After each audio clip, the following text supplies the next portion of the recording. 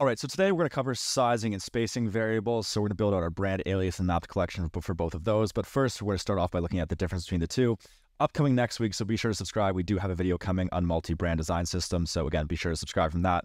And unrelated to both, my personal passion project since around December was a portfolio tool for designers. I just launched the beta. I'm really looking for everyone's thoughts and feedback. I'll put a link in the description, so I'd really appreciate if you could check that out. It's totally free to build.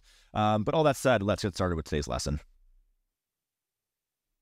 All right, what's the difference between spacing and sizing variables? So spacing variables are used for things like your gap and your padding, which is here around the outside. You know, controlling the distance between elements and around elements. That's what our spacing variables are used for. The sizing variables, on the other hand, are used for components and elements that have defined sizes versus those that need to be responsive. So for things like icons and avatars, where that size is a little bit more defined. You know, you don't want an avatar being blown up to 512 pixels because that's way too big, you know, for an avatar icon that would belong in a navigation or something like that. You generally like to have them pretty well defined. Sizing variables, they don't really work well for things like fields because, again, you want it to be responsive. On a larger device, you want those elements to grow larger, and on a smaller device, you want them to collapse down. However, where you might use your sizing variables are for max or min widths. Or heights or so on and so forth, but you generally wouldn't use it as sort of a fixed value. So I hope that provides some good context into the difference between sizing and spacing variables. So next is look at actually building out our variable library containing our sizing and spacing variables. All right, now let's get started building out our variables for spacing and sizing. So first things first is let's create our collections. So this collection will be our brand. Let's create a collection for our alias. And let's create a collection for our mapped. There we go. If you're not too sure what these are, we've got a ton of great content on that. But let's just go into our brand for now. And we're going to start off with our spacing variables. So spacing 100. There we go. And we're going to set these to 2. And one thing that you're realizing here is that we're using our 100 scale. We're not using our t-shirt sizing. So like an extra small, so on and so forth. And the reason being is by using our 100 scale, so let me just go into spacing here and add one more, just to give you a quick example. So 200, which we're going to set to 4, as if we do need to come back in at a later time and create something in between a 2 and a 4, so a 150, it's really easy to do so. It offers some flexibility. Whereas if we're using t-shirt sizing right from the get-go, so extra small, medium, all that fun stuff, you know, what comes between an extra small and a small? If you do need to add something. So this just using the 100 scale in the brand collection for spacing and sizing just adds some added flexibility. Now, at the end of the video, I'll cover some alternatives. So if you do need to add some numbers in between or create some sort of one-off rogue variables, what your options are, and I'll cover that at the end of the video. But again, overall, that's just why we're using our 100 scale for now. Next, we're going to go with a 300, which we're going to set to 8.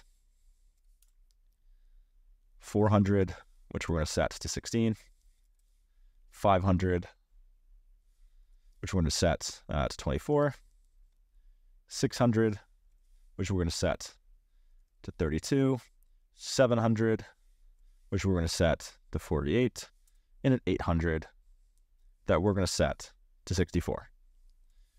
Beautiful. So we got our spacing variables all out of the way. Next, let's create our sizing variable. So our sizing, again, still the same thing. So using our t-shirt sizing approach, let me go back in here. So 100, but this time is we're setting it to 8. And the reason why our 100 is 8 compared to our spacing at 2 is it's very rare to have anything sizing wise anyway that goes below an 8. You know, but that's really small. You wouldn't really get into any accessible territory at that point. 8 arguably isn't really that accessible to begin with. So that's just why we're starting at 8 for our sizing versus our 2 in spacing. So then we're going to go with 200, which we're going to set to 16. Let's go then with a 300, which we're going to set to 24. A 400 that we're going to set to 32. A 500, which we're going to set to 64. A 600, which we're going to set to 128.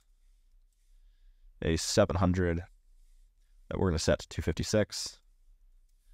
And then let's go with a 800, which we're going to set to 512. There we go. So there we have our spacing and sizing variables built out in our brand collection. Next, what we're going to look at is bringing these down into our alias collection. So now let's look at bringing these into our alias collection. So I'm going to open up our alias collection, and let's start off with our spacing. So let's go spacing. And this time, what we're doing is using our t-shirt size approach. Now, you're probably asking is, why are you using t-shirt size in your alias, but your brand is 100 scale? And the reason being is I like to use t-shirt sizing. I don't like to use our 100 scale.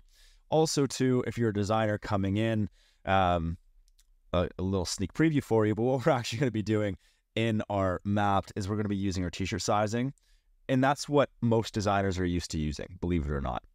If you use a 100 scale, is a 100 large or is it small? Is it a larger number, smaller number? What is it? But if you use a t-shirt sizing approach, every designer will be able to come in and know exactly what that size is referring to. You might not know a specific value, but you'll know it's for extra small components or whatever it is, or spaces, so on and so forth. So that's why we're using our t-shirt sizing and our alias, but we're still tying those back to our 100 scale. So for our extra small spacing, we're tying that to our spacing 100. So that's just some of the rationale. Again, if you have any questions or comments on that, be sure to just leave them in the comments and I'll get back to you with a deeper explanation. Next, let me get rid of that, let's just go with our extra small. And we're going to go with spacing 200. Let's then go with a small. Let's go with a spacing 300. Let's go with a medium, which will be our spacing 400. Let's then go with a large, spacing 500. Too easy at this point. Extra large, we'll go with a 600. Extra large, we'll go with a 700. And then a triple XL, we'll go with a 800. Nice and easy. That's simple. All right, so next we're going to do the same, but for our sizing. So we start with our extra small. So let me go our sizing, extra small.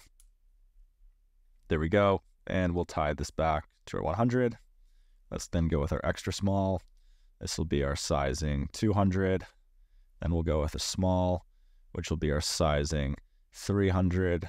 Then go with a medium, which will be our sizing 400. Let's go with a large, which will be a sizing 500. And let's go with a extra large, which will be our sizing 600. Double XL, 700. And then triple XL will be our sizing 800. Beautiful. So again, essentially what we did here is we brought all of our brand variables for sizing and spacing into our alias collection. Next, what we're going to do is actually bring these into our mapped collection, which are, of course, the variables that ourselves and our design team will be using.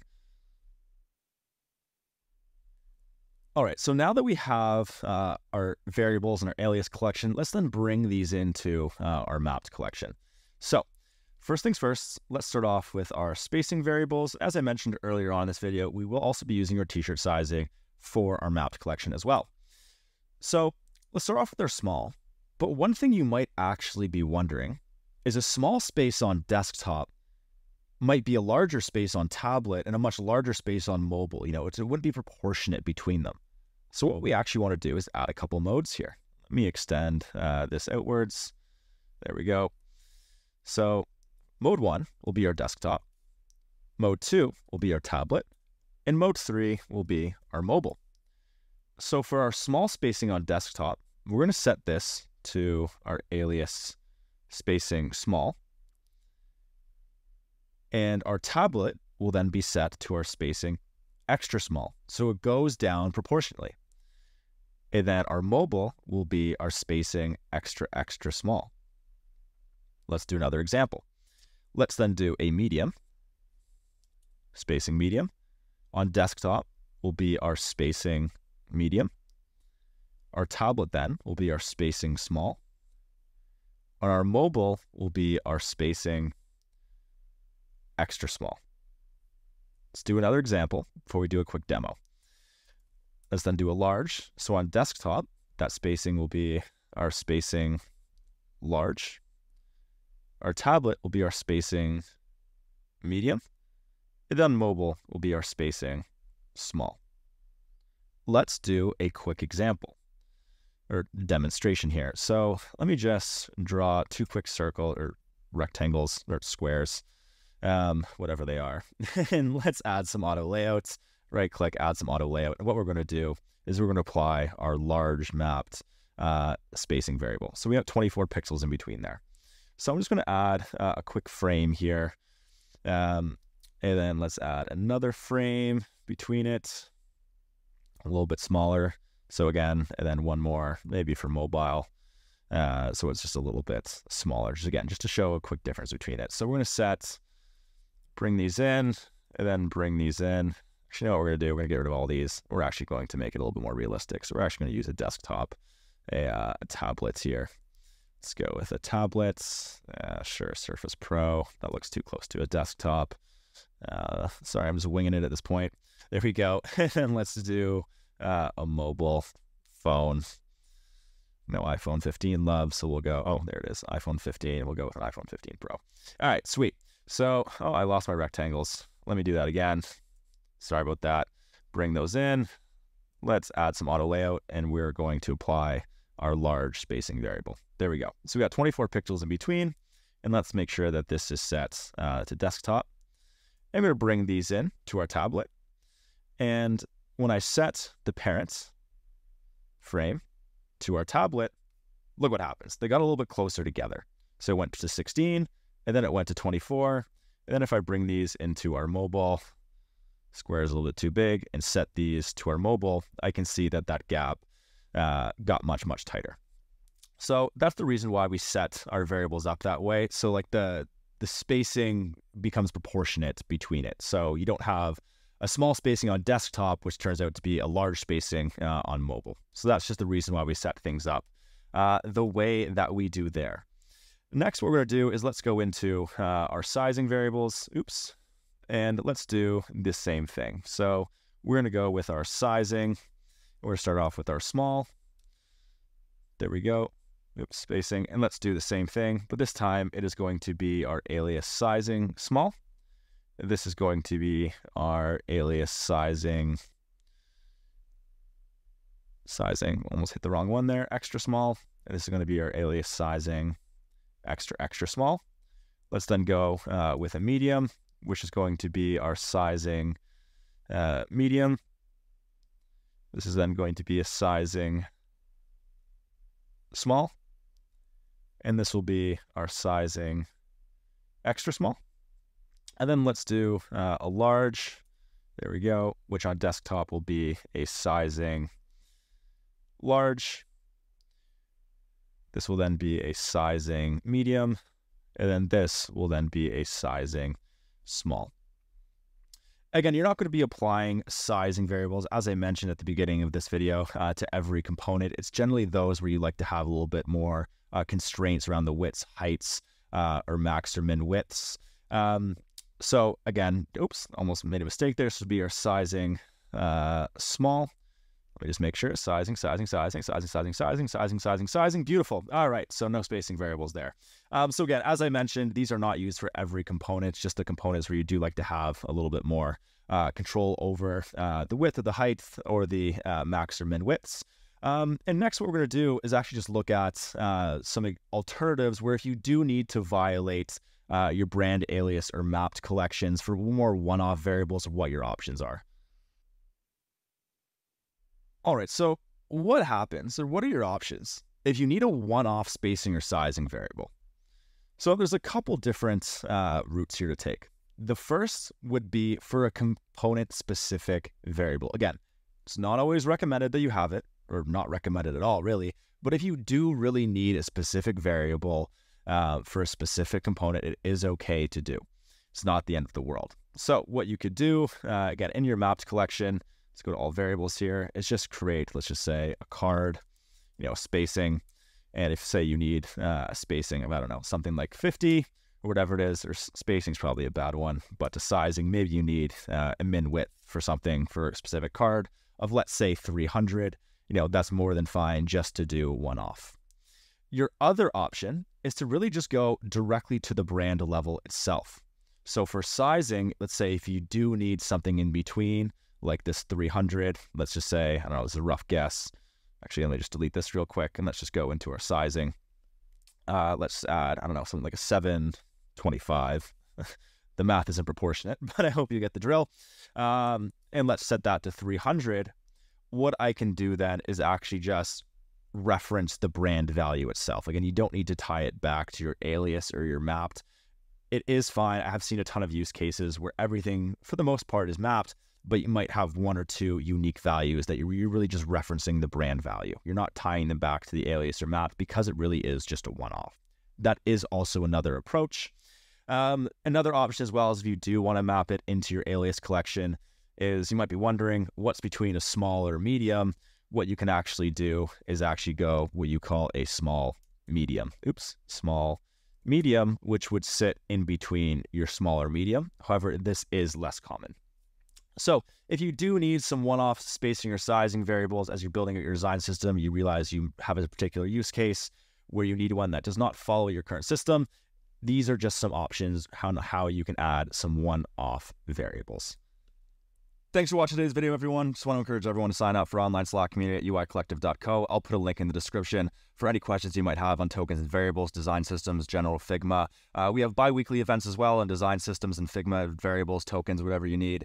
And two, there's lots of great free resources available on our website for you to dive into. So thanks for watching today's video. Hope to see you in the Slack channel and talk soon.